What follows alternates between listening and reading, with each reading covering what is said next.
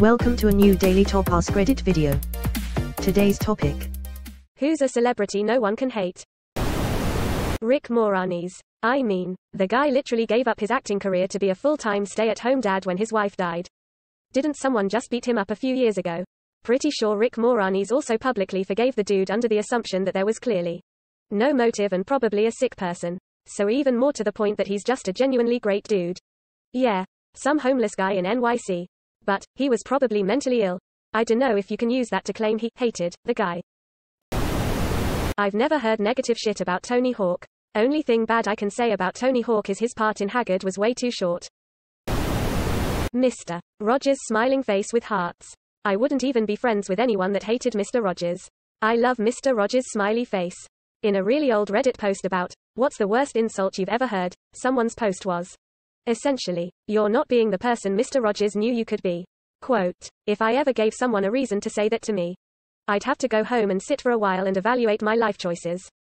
Anyone in Pittsburgh will beat your ass for saying something negative about Fred Rogers.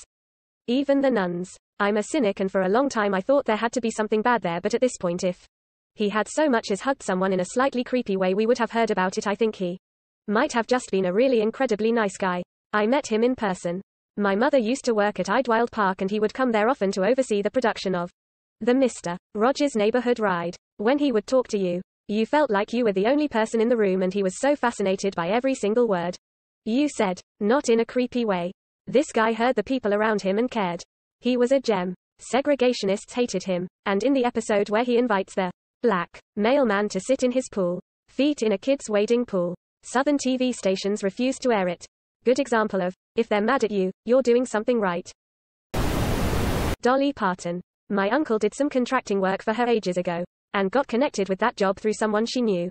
Years later when I was a kid at Dollywood, she walked right up to him and thanked him for the work he did and had like a long conversation with him. My mind was blown that she remembered him like 10 years later and was so nice and inviting. I was like 8 or 9 at the time and when she spoke to me directly, I nearly peed myself and was so nervous I couldn't muster up anything but a meek, hi.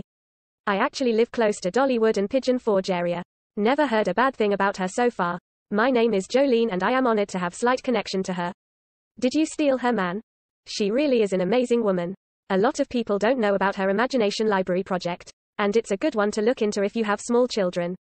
Essentially she wanted to combat high youth illiteracy numbers in her area. So she founded that program.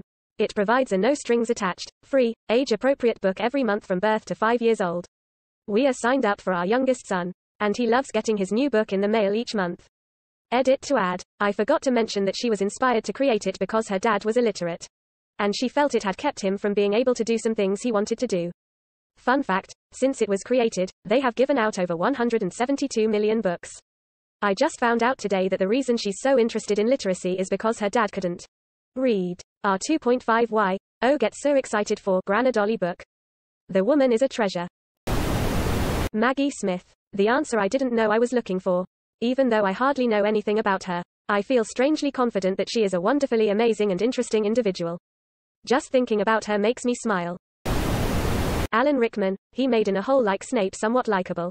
But honestly, never heard anyone say anything bad about him. But I am young, in relative terms, to his career. As convincing as he could be playing bad guys, he seemed like he was a very nice guy off screen.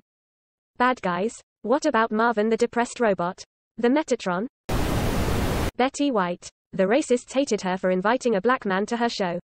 She defended the man and invited him on the show even more. It was cancelled shortly after. So yeah, people can hate her. But if those types of people hate you, you know you're doing something right. Funny part is that her response to that is, I'm sorry, deal with it. Bob Ross. Literally never heard anyone hate him before. It's funny to me that he was a drill sergeant before he was painting. He hated yelling at people, that's why he had a soft tone after leaving the military. Sir David Attenborough. My dad hates him because he made a bet with me that I wouldn't know the name of the guy narrating the show we were watching. Easy $50. Easy money. Deeper cut fact, although not that deep, is that his brother Richard Attenborough is the old dude, park owner, in the original Jurassic Park. Christopher Lee. Fought in World War II, played Dracula, a wizard, a Sith Lord and many other roles. He also was in a metal band. He did some crazy secretive stuff in WWII. There's shit he never talked about. Interviewer. What did you do in the war? Lee, can you keep a secret? Interviewer, yes. Lee, so can I. Weird Al Yankovic edit. No H. I cannot wait for the Roku movie about him with Daniel Radcliffe. That's the weirdest crossover I have ever heard, but I guess I'm here for it. Isn't there like a 2-foot height difference between them? Cheeky smiley face. What about that guy on Twitter who thinks Weird Al has been pregnant for decades and hides his baby bump with his accordion? I looked at this comment and said, enhance. If you are serious, I need to know more.